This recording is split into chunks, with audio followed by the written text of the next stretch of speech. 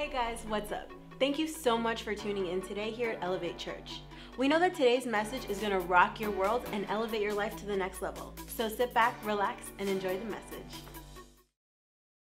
So church, it's important for you to know, first off, that as we are on this vitamin C series, it's important for you to know that neither one of these values, courage, character, commitment, neither one of them are created to stand alone.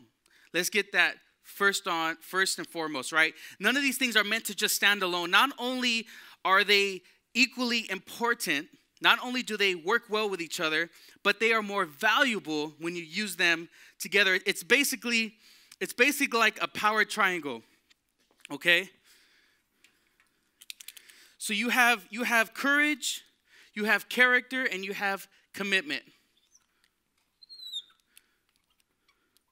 Courage, character, and you have over here, good old commitment, the C word, right? Now, they are just as powerful. They're powerful values if you're talking about someone, hey, so-and-so is courageous and, they just resemble someone who's very brave. Or maybe you're talking about an individual and you can really describe them as being very committed. They have a good value in the sense of having good, strong commitment. Or maybe you talk about someone and you just can't help but to notice their character and how it stands out and how it's very honorable and very loyal. And so we have these values over here. But what's important to know is they are extremely valuable when you use them together. And here's what I mean by that. Most of the time when you are entering into a season of your life where you need to accomplish something you've never done before, you need to have the tools to really fulfill something that you have no experience in, you have no knowledge in, and this is the season that God has you, and you're ready to learn. You've never approached these waters before. Listen, it's going to take courage. Let's see. To make that commitment. Okay, it's going to take courage to then make that commitment.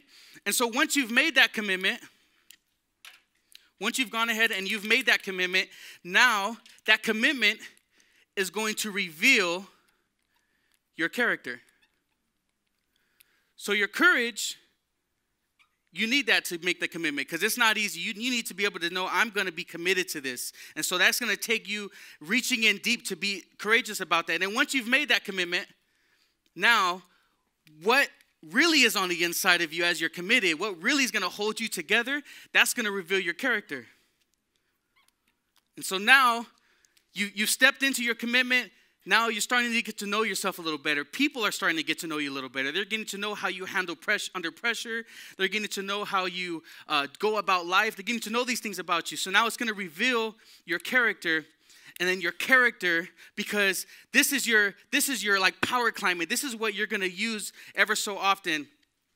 And your character is then going to give you the strength or the courage to continue. So this is your vitamin C, church. This is what allows your brain to function. This is what it grooms your spiritual health. You enter seasons. Look, the Bible talks about seasons, that there's a time for everything. So we know that there's always going to be a season for everything. And so in order to approach these seasons in life, you have to understand that it's going to take courage to make these commitments that you've never made before. To make these commitments that are asking a little bit more of you than you may have ever given in your entire life.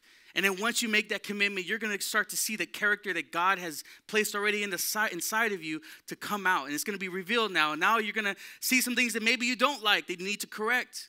But you'll also start to see things that maybe you didn't realize were there and are actually beneficial to your spiritual growth. And then that character now is then going to produce the strength or the courage to continue. So they all play an important role with each other. They all benefit. They support each other. For example, if you were here last Wednesday, you heard Pastor Virginia gave this awesome example, and she shared with us that courage will get you to the promised land, and that character will keep you there, right? Very prominent, very profound, very true and real to these values, right? Courage will get you to the promised land, and character will keep you there. And if I were to come in and define now what commitment would look like in this process, what would now commitment, what role would that take? I would see it as courage will get you to the promised land. Character will keep you there. And write this down in your notes. Commitment will remind you of why you're there. So courage is going to get you to that promised land. Courage is going to take you into the promise. And then your character is going to keep you there because you value it, right? But now your commitment is going to be that thing that's going to tell you why you're there in the first place. Because listen, making a commitment is never easy. And in fact, if it's easy, it's not a commitment. It's an interest. If it's something that is easy to go about, you just really like that a lot. But when it becomes challenging and now you have to stand true to it, even when it's not easy, that's a commitment. And that commitment is going to remind you constantly of why you're in this season to begin with, or why you're in this walk with God to begin with, or why you're in this place as an individual to begin with. And when you use the word commitment as a verb, it actually, or an action word, it actually has a definition. If you use it as in such as, I'm going to commit, or I have committed, the definition of this means to carry into action deliberately. So what that definition tells me, to carry into action deliberately, what that definition tells me is that when I make a commitment, I am going to be making an intentional decision. That means this isn't because I'm just going on a whim and, oh, yeah, I guess I can help out and do this. I guess I can serve in that ministry. I mean, it looks good. You know, you got a cool badge, got some responsibility, got some rewards. Might meet my wife, might meet my husband. You know, you're making an intentional decision. When you're committing to something, it has purpose. There's something that drove that motive for you to actually say, I'm in. Count me in. And that commitment is going to remind you of why as you go along. Therefore, that also tells me, and you can write this down, that commitment will reveal your character and now begin to bring value to your decisions. So now these intentional decisions you're making, they're worth something because you had to put everything on the line. You're intentional now. I know it's not going to be easy, and so listen, when you value something, you don't just treat it like whatever. When you have something of great value, you don't toss it around the room. You don't leave it wherever you want to leave it. You don't forget about it from time to time. You remember every detail of that thing. And so your commitment now has value because you have allowed commitment to bring your character to surface. So let's look in Deuteronomy chapter 30. Verses 19 through 20. And they're going to put it on the screens here. And it says, today I have given you the choice between life and death, between blessings and curses. Now I call on heaven and earth to witness the choice that you make. Oh, that you would choose life so that you and your descendants might live. You can make this choice by loving the Lord your God, obeying him, and committing yourself firmly to him. This is the key to your life.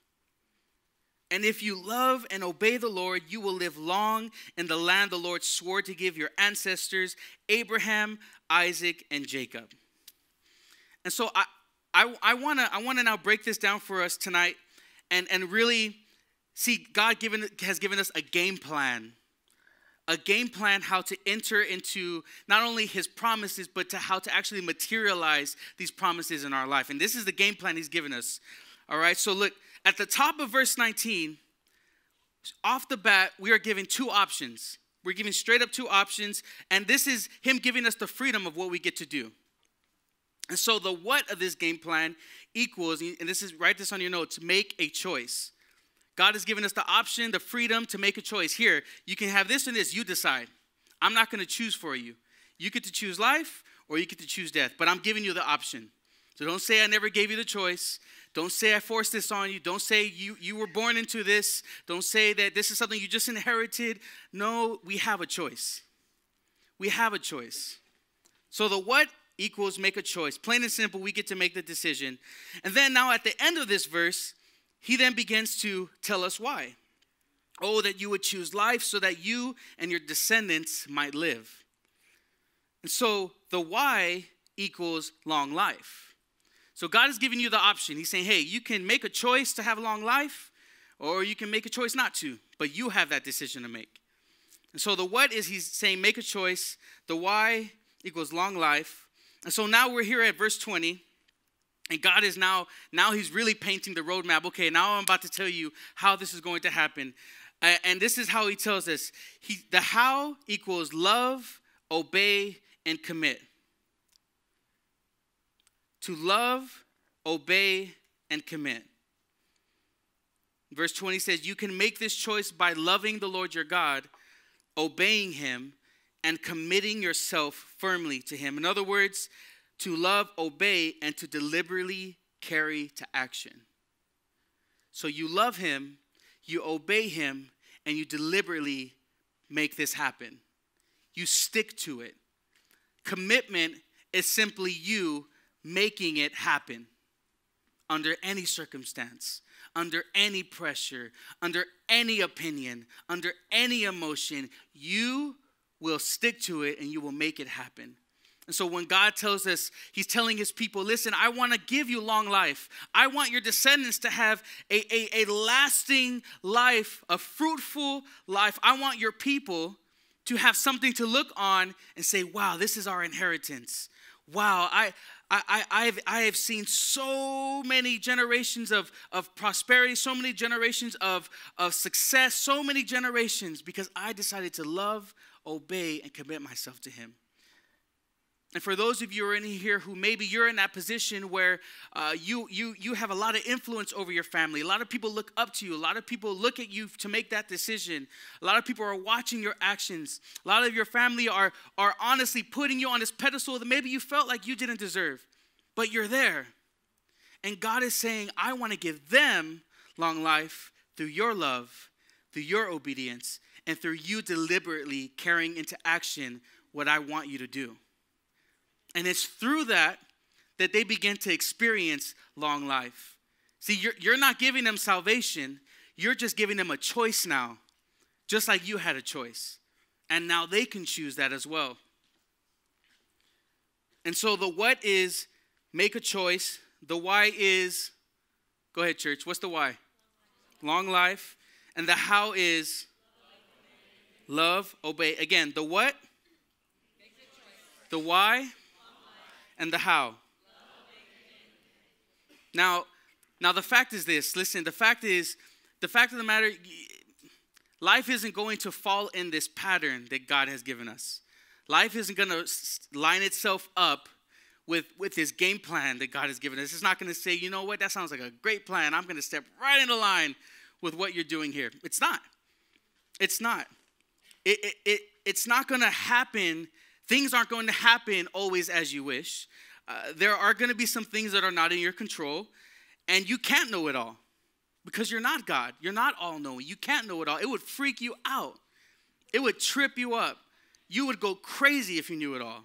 Insane if you knew it all. And everyone would think you're crazy because you thought you knew it all. So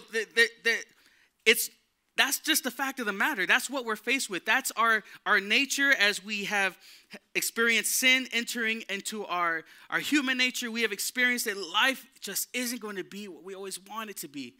It's not going to happen. John 10:10 says that the thief has come to steal, you know the verse, kill and destroy, but I have come to bring life and life more abundantly.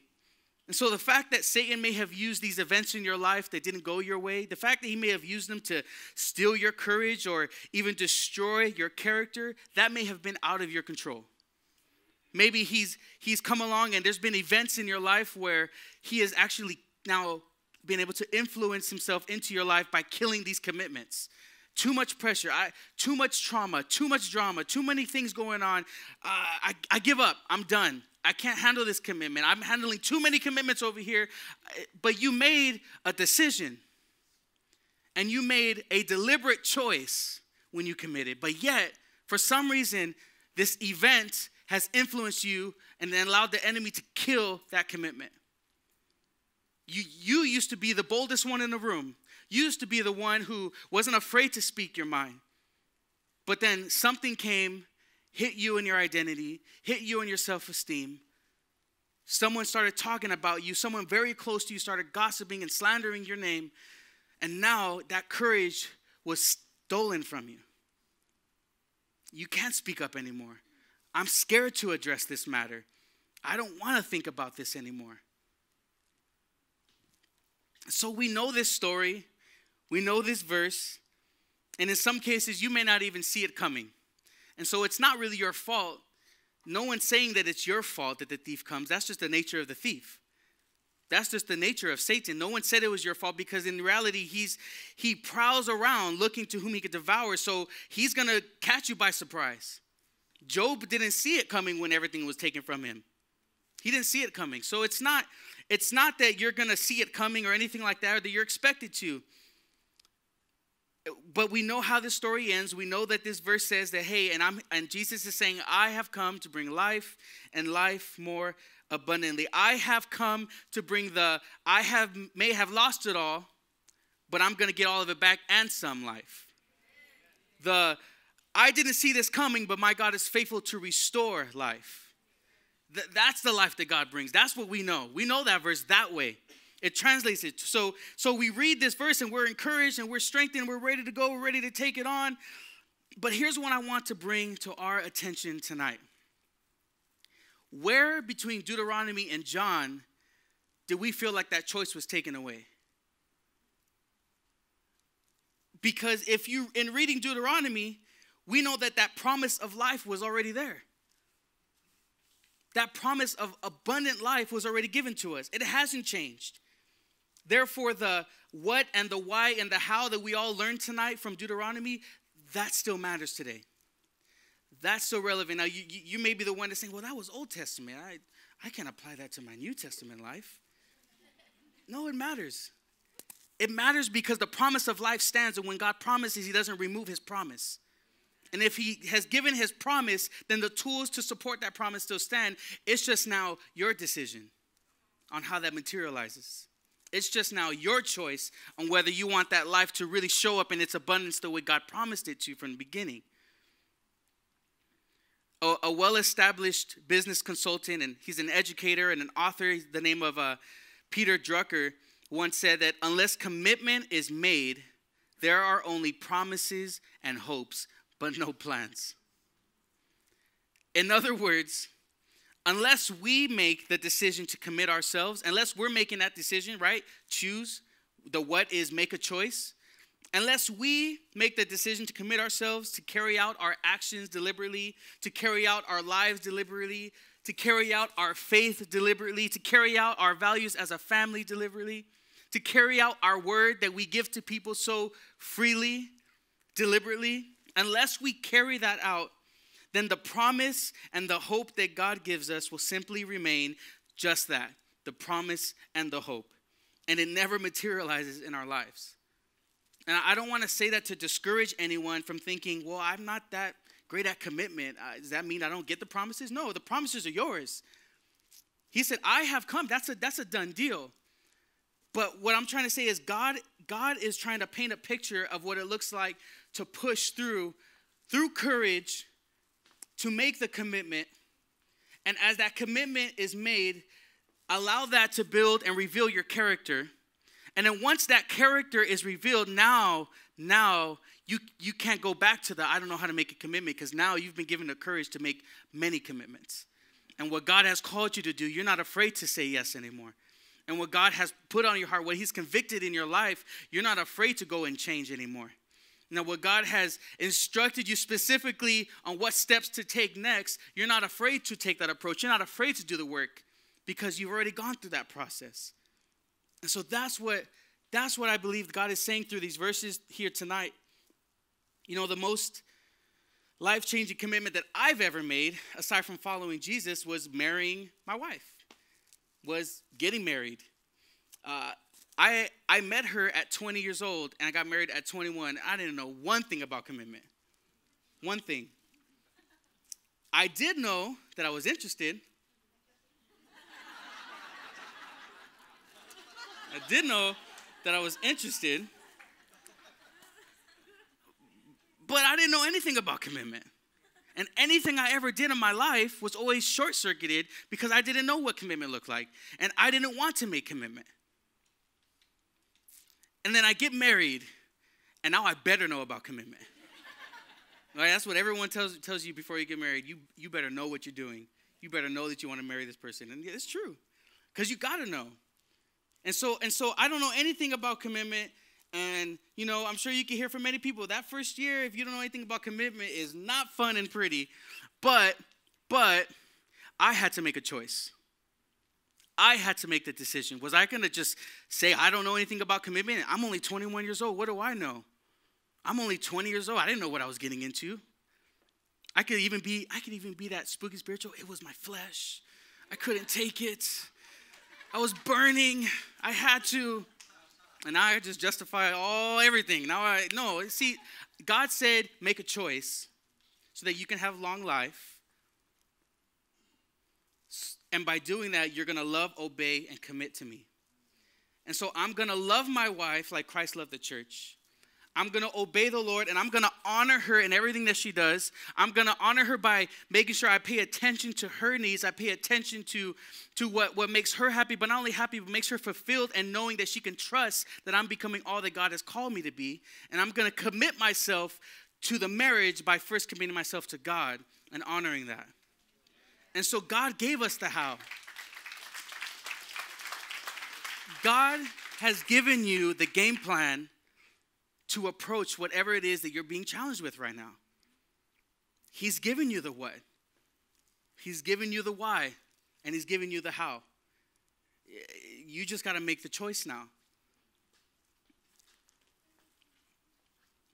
I'm going to start wrapping this up. Go with me to John chapter 1.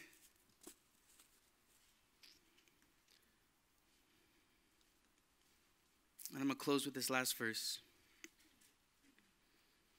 John chapter 1. Go in your Bibles. Go in your phones. Verse 14 tells us that the Word became human. Or in the Greek, and this is in the New Living Translation, but in the Greek it originally says the Word has become flesh and has made his home among us. What that tells me that God deliberately, intentionally, with every purpose, put into action his Son to dwell among us, live as a man, experience the temptations of a man, experience the challenges as a man, right? That he wasn't experienced with because he was in the throne in heaven. But God committed his Son to us. He committed his life to us. And then Jesus, giving the option, when he asked the Father, if you can take this cup away, take it. Given the option, made a choice, and now he committed his very last decision so that you and I can have a long life. So Jesus made a choice so his descendants can have a long life. And he did that by loving you and loving the Father, obeying the Father's command, and committing himself to that decision. He made a choice, people. Sometimes we think that God just fell into this written out script of what to do. But he made a choice. He made several choices. And each and every one of those choices was centered around the fact that you were considered worth it and that your eternity was valuable to God the Father. He made a choice. He made a choice so that you and I can sit here today, and even though we're faced with our challenges that we're faced with, even though we're faced with our constant, it seems like we're just hitting these barriers over and over and over. We're faced with that constantly. He made that choice, so now we can get up, consider the why, and now commit our ways to what God is calling each and every one of us to do.